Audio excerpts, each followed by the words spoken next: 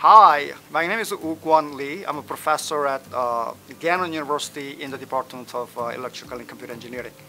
I graduated with a doctoral degrees in 1995, and then I worked about 5 years in industry before coming to academia in 2000. I came to Gannon in 2007. Since then, I got engaged in teaching classes, but also doing a lot of undergraduate research projects with the students. On my project with the students, I've been doing a high altitude ballooning since 2011.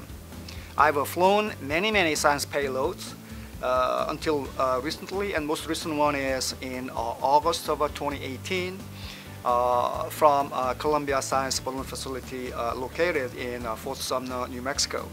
That went on about 6 hours of high altitude flight at the altitude of 130,000 feet. And we are hoping to be part of NASA's mission to send human beings in the future to the moon. And before that, NASA is trying to send some science payloads in 2 years. And then we are actually invited to send the full proposals and possibly work with them.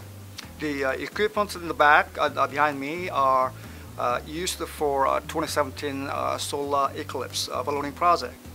I had developed multi-screen video streaming payloads as well as a tracking payload, and I went to actually Kentucky to get the full video image of total solar eclipse on 21st of August in 2017.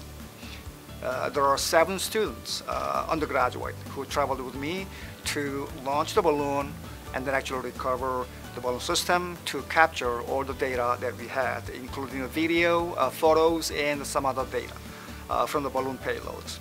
So with all that, I would cordially invite you again to be part of my future projects in 2020 and also 2021.